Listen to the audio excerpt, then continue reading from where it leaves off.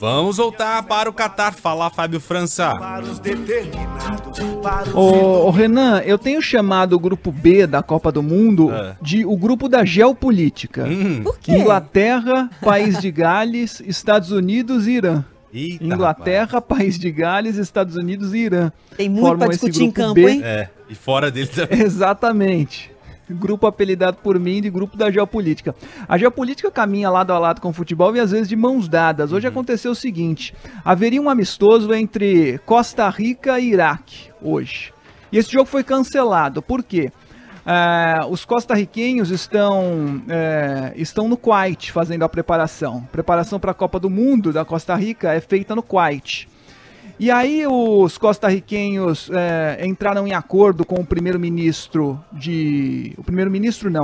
o presidente da Federação de Futebol do Iraque, que é também ministro do esporte. Eles disseram o seguinte: a gente vai entrar no país, só que os passaportes dos jogadores não podem ser carimbados. Por quê? Porque eles temem ter problemas para entrar nos Estados Unidos depois. Costa Rica disputa muitos amistosos e jogos pelas eliminatórias da CONCACAF com os Estados Unidos. E um carimbo, segundo eles, do Iraque poderia dificultar essa entrada dos jogadores e dos demais membros da delegação da Costa Rica nos Estados Unidos futuramente. Então, tudo certo. Ele disse, beleza, vocês vão entrar sem problema nenhum. Só que os policiais fronteiriços disseram, não, nós vamos carimbar aqui o passaporte de todo mundo.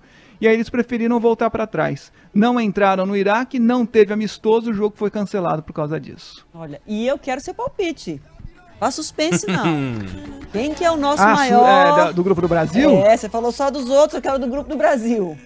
Até porque eu vou acho usar o seu que a palpite pro meu bolão, entendeu?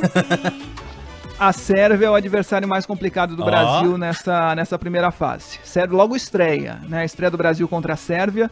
Na Copa passada o Brasil estreou justamente com a Suíça e empatou, mas acho que a Sérvia está um passo à frente da Suíça. Para mim é o segundo time mais forte do grupo. Eu apostaria inclusive para passar de fase para as oitavas, Brasil e Sérvia. Tá, e o placar Brasil e Sérvia vai dar o quê? Para quem quiser copiar o Fábio França no bolão. Olha, Adriana, eu acho que um 2-1 já tá de bom tamanho, mas eu não me surpreenderia se houvesse um empate. Mas eu acho que o Brasil ganha 2-1. Mas já pra começar, que frio na barriga, O nosso coração já fica acontece, apertado, né? aqui. A Sérvia é um bom time, mas tô torcendo pela vitória. Eu tô pedindo palpite pros amigos pra eu acertar mais no bolão. Vou te pedir muito palpite ao longo da Copa. Pode deixar, estamos aqui pra isso. Daqui a pouquinho o Fábio volta. Valeu.